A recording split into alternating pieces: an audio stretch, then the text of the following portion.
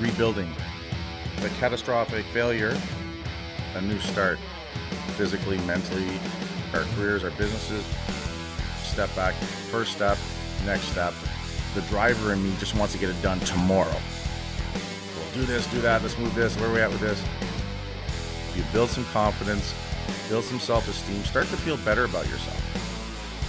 The Silverback Blueprint Podcast, a show for men over 40 who focus on getting stronger, staying motivated, building discipline, creating a community, and becoming truly happy. Hey guys, welcome to episode 74 of the Silverback Blueprint Podcast. What's your guilty pleasure? You know, we all have that one thing, something that we really enjoy, and a few people would ever think that we're into that, right? Now, I'm not talking about like freaky shit or anything illegal. You know, Luke's getting ready to pull his wig out, and I'm like, no, it's not what I'm talking about. You know, consenting adults, you do whatever the fuck you want, you know, that kind of stuff. I mean, but I'm talking about, you know, what is the one thing that you kind of really are into that really is like it's like a complete opposite of how you are normally or how people see you and stuff, right? You know, the last few episodes, we've covered some big things, some important things, some deep things.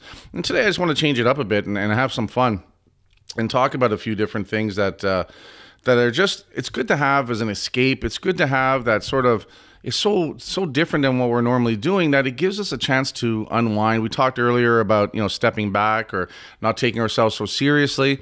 And to me, this is one of the things, you know, we have different hobbies and, you know, I used to play guitar a lot. Every once in a while I pick it up and stuff.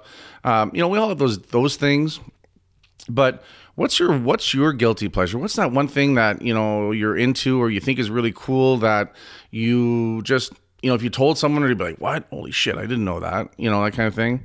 For me, it's, and a lot of people know about it now, but for a long time, a lot of people didn't realize it, but I'm really into the Bigfoot, you know, the Sasquatches and stuff like that. You know, and it's not a matter whether I believe in it or not. I believe in it. It's really about it's something that's just out there. And for me, I like it because I like the stories, you know, and I also, what fascinates me about it is the human element. You know, the people that are into Bigfoot, like anything else, they're into it. People are into different things at different levels, right? And then, you know, my personal favorite are the encounters where, you know, they're just out doing something and something happened to them and they saw something or there was activity around them and stuff. And then that's it. They never see it again. It never happens to them again. But, you know, they believe they saw something or something happened or there's even physical proof. Those are my favorite things. Now, the areas where obviously I sit back and I raise an eyebrow is, you know, the guy or girl is like, oh, yeah, I feed Bigfoot every day. He comes to my house, you know, that kind of thing. I don't believe any of that. But what I do admire is that these fuckers believe it. They're really into it.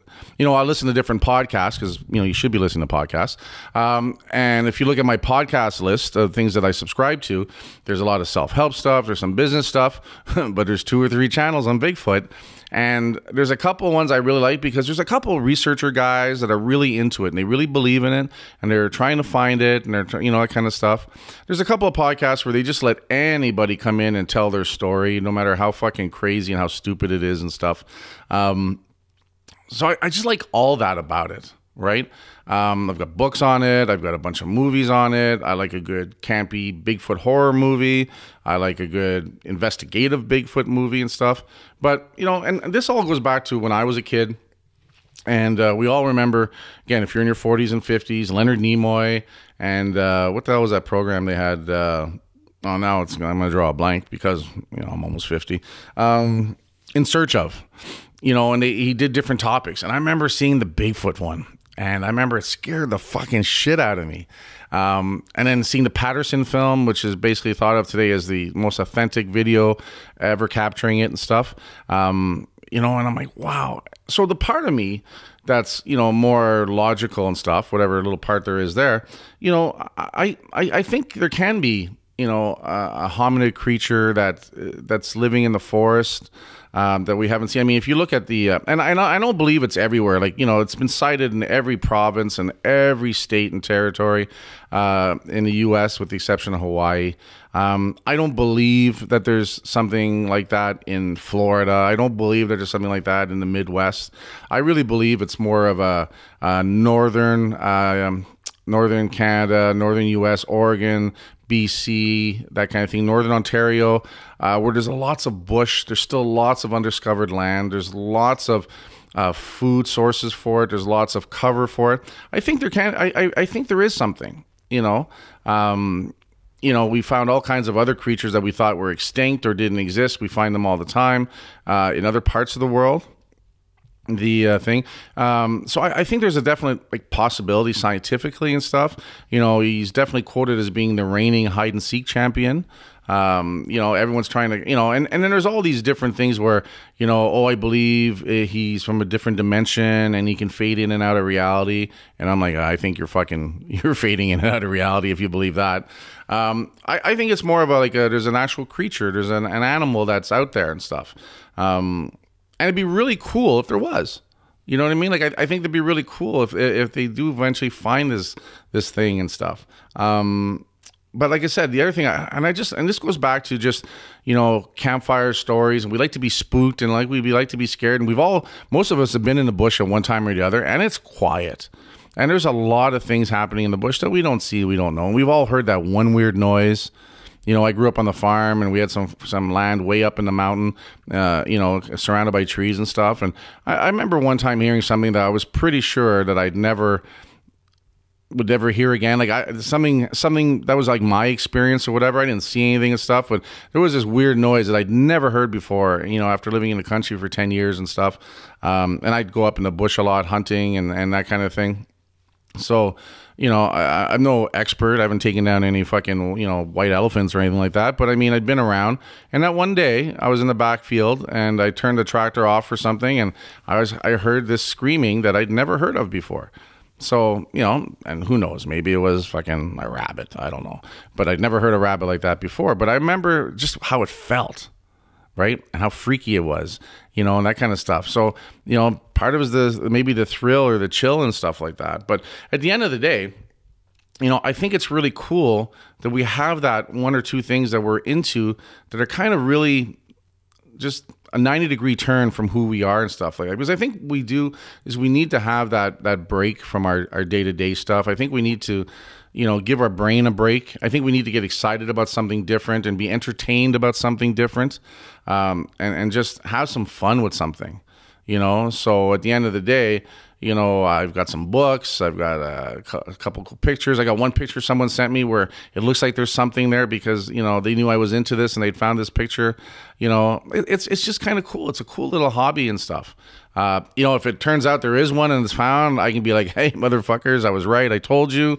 And if it ends up they just find some old guy with, wooden things tied to his feet making footprints, I'm like, that's just the way it is and stuff like that, right? So I have fun with it. And I think that's really the important thing. It's a chance for you to unplug and just, have fun with something and chill and just, wrap your brain around something different that isn't always about work, that isn't always about stress, that isn't always about, I'm a big believer in goals and visions and working hard, but I think you also have to take a break from that. Right? I think you also have to have fun with some stuff. I think you have to have other interests just to make you a little more interesting as well. I try not to be, and I hope I'm not that guy where every time I talk to someone, it's always about business, and it's always about the brand, and it's always about, self-improvement. These are really cool subjects, and they're very important to me, and they're a big part of who I am, and part of my ongoing journey. Super important. And I love hearing other people's. That's why I love having the interviews and I want to help people. I want people to hear a message and spark something in them and help them pivot and make a change in their life to become better for themselves. To me, that's really important. That's part of how I want to help people. That's part of how I want to leave my mark on the world. But at the same token, right, we got to have fun. We got to do stuff that, just entertains us and that we enjoy. And to me, that's my big thing. What is it for you? I'd love to hear from some of you guys what you're into. What's the, that guilty pleasure and stuff like that. Maybe you like watching soap operas. Maybe you're into sports cars and you're, indie racing. What's the one where they just go in an oval and they just keep turning left? I never know. Is that, what is that? Is that NASCAR? Yeah, that's NASCAR, right? So maybe you like going fast and turning left. I don't know. That's kind of cool. Right? That kind of stuff. But I always find it interesting when I find that one thing out about someone that's just, a complete opposite of what I thought they were into and stuff like that. And I think that's really sharp. I think it shows that we have more range and, we have different interests and stuff like that. One of the things that I've always toyed with is because I enjoy the whole Bigfoot phenomenon and experience so much, I have a Bigfoot website. It's called aboutbigfoot.com, and I've done some work on it and stuff. And I've got a t-shirt design and stuff. And I've always said, down the line, I want to do some stuff with that kind of thing because I have fun with it. And I like reading. Anytime on Netflix or a new movie about Bigfoot comes up, even the whole family's like, oh, here we go, that kind of stuff. But I have fun with it. It's pretty cool. I remember my son, he's in the other room right now. He'll remember this. What was that movie we listened to that scared the shit out of you? The Lost Coast Tapes. And how old, you're 16 now. How old were you at the time? Probably 12?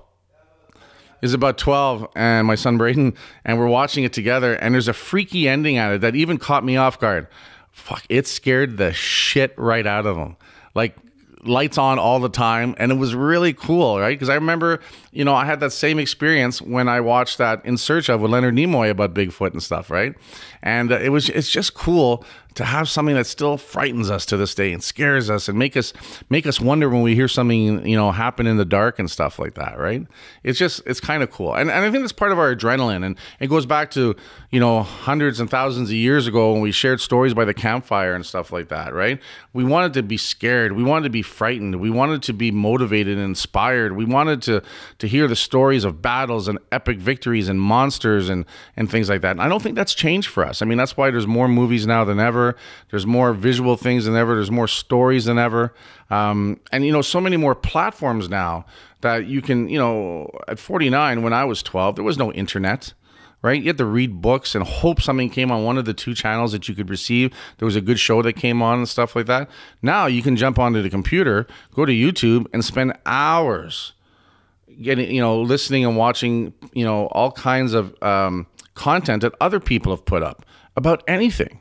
So it's really cool, right? It's easy. How often have we turned around and said, I'm just going to check Facebook or YouTube, and 45 minutes later, we're still farting around and we've gone way down one rabbit hole that we didn't even think we were going to go down to, right? Because we want to have we want to follow our interests and we want to fill some voids. Right? It's one of the things we were talking about earlier, about stripping away all distractions and stuff. And one of the reasons why we have distractions in our lives too is because if not, we feel we have voids, and we want to always fill voids. It's natural that any void in nature gets filled with something, right? So it's to control that. But there's times where you need to have some planned voids. You need to have some of those times where you can sit there and have some fun and let your imagination run wild and become that 12-year-old kid again where you're like, oh my God, what about this and stuff like that, right? I think that's super important. We don't lose that entirely. I think that's another thing that jades us and turns us into just crusty old fucking, Gran Torino, Clint Eastwood guys, right? So I think it's important that we don't go too far down the other end as well. We need to have that guilty little pleasure, that fun little thing, that little, and that's one thing, when I work with the Silverbacks, in the programs, once a week we break a journal out, we have a question, and then they have to spend 5 minutes on and think about and write and share if they want at the end. And one of the things I do bring up is, what's a hobby or another passion that you've had that you got away from? Or, what's an interest that you have that you'd like to spend more time? And then the one thing I get them to do once they find it or write it down is I challenge them to start spending 1 hour a week doing it. Dedicate an hour a week where they go back to that pursuit.